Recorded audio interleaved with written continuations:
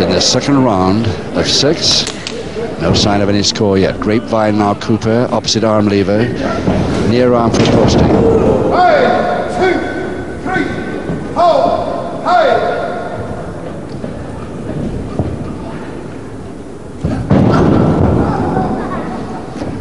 One of his own tricks worked back on him.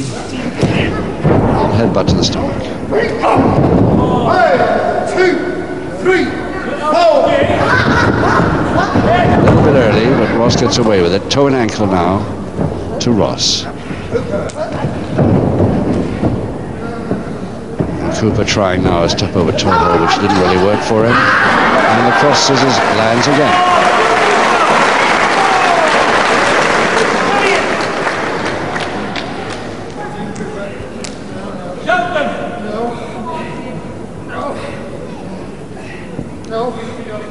Just a minute left. Cooper really pouring with sweat now under the heavy television lights, of course.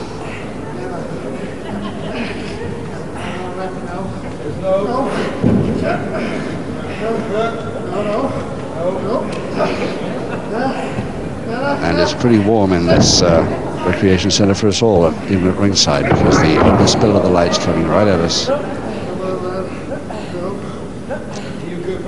Half a minute left now, and Cooper's still worried by this cross scissors. It's the fourth time he's had it on. This time he's trying to prevent the spin out that way. Yes, come on. He's trying to get the referee to start counting, but the blades are not down. Ross's shoulder blades nowhere near the canvas.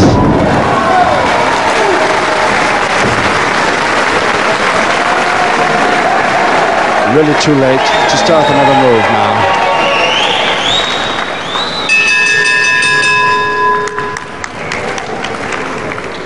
More handshakes from Cooper.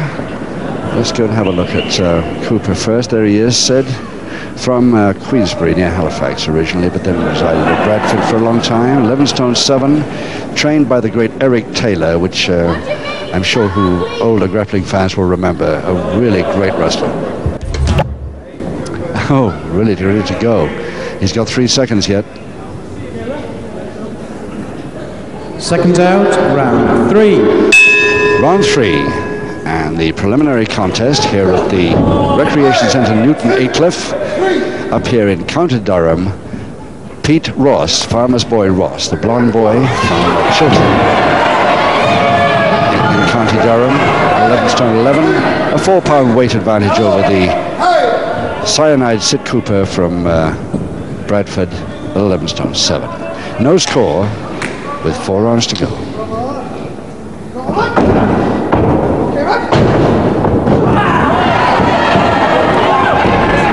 Follow-up illegal because the man was down by then, reminded by referee Dave Reese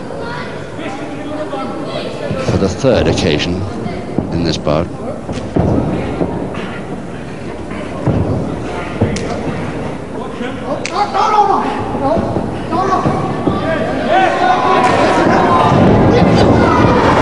Posting that didn't come off Ross, the headbutt did. Drop kick, low, got him shoulder height. Cooper not too worried about it. Went too low for him, and it's a crutch hold the first one to Cooper, the body slam follow-up. 6, 7, 8. And again the crutch hold and the slam. Neither occasion did Sid Cooper try and follow it down with a reverse double knee hold, but he made it the next time if he's going for it. Opposite arm lever, near grapevine, submission hold to Kim Cooper, and just 1 minute 40 seconds into round 3. First submission to Cooper. And the crowd a bit disappointed with that. Your master of ceremonies, Brian Crabtree. In 1 minute 40 seconds of round 3, the first submission of the contest goes to the red corner, Cyanide Sid Cooper. He's happy. He's billed from London now, where he's residing, but of course a Yorkshire boy, born and bred. Sid Cooper now leading by 1 submission at Fulton Hill, halfway through the contest, and this boy, let's see if we can he comes back into the bout. All the crowd here hope he will. Seconds out, round 4. Not only because he's a local boy, but because he's fighting Cooper. Automatically an unpopular contestant because of his rule bend. Oh,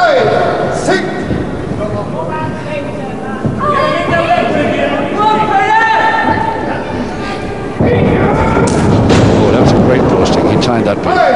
1, 2, 3, 4, 5, Cooper's experience showing. 7, 8. If he'd just keep to legal wrestling holds. 1, 2, 3, 4, 5, 6, 7. Ross a bit quick for him that time, but he still hasn't got the leg grab he was after. Leg snatch into the full Boston Crab. Cooper could have the second submission here and wind the fight up. Full Boston Crab by Cooper. And there is the poor unfortunate Pete Ross. The bell is not going to help him because there's still nearly 4 minutes to go in this 4th round. So he's got to get out of this or get to the rope somehow.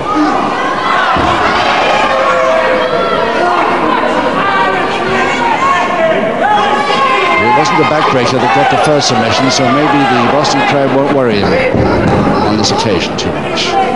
Well, worry him, of course it will, but he may avoid submitting from it because of that. But if Cooper ever gets it again, he's in trouble. Single leg Boston now. Cooper's changed it to. Come on, lad. No.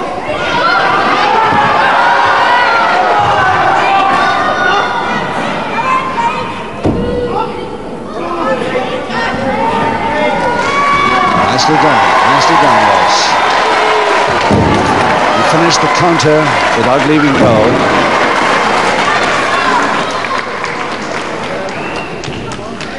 Now he's trying the leg spread, but Cooper goes to the bottom rope to get the break.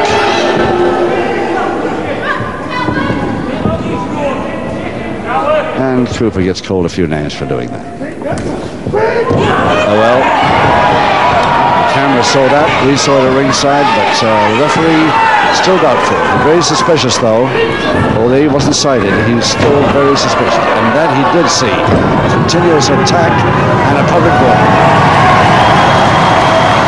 Cyanide Sid Cooper receives a first public warning. Will you let the man up before you re-attack, says Dave Reese, the ref. Meantime, Pete Ross not getting the count, of course, getting up at his leisure. An illegal move put in there and held him there. And Cooper going for a single leg Boston again. Not from that angle, he won't get it.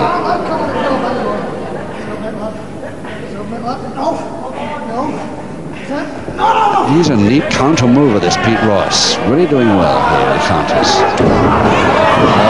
First one was legal, heel of the hand, but the second one was very suspicious indeed. And Dave Reese again, a very definite talking to, but only one public warning against Cooper so far.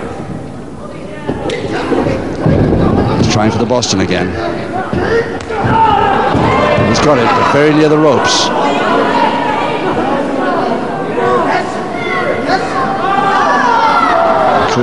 Cooper, who's had his front teeth knocked out on so many occasions, now takes them out before he starts a bout.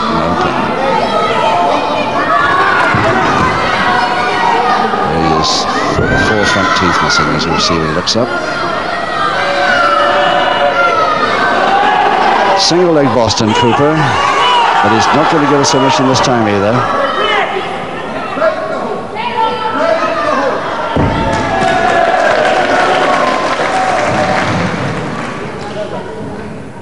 Ross quite considerably weakened. That back weakener again on the Boston Crab. First the full one, then the single leg. Twice now has worried him considerably. 25 seconds to go. And the Grapevine, the opposite arm leader, this is how he got the first submission in round 3. 15 seconds he's got. 10. 8 seconds. Can Ross hold out? 5 seconds. He's held it.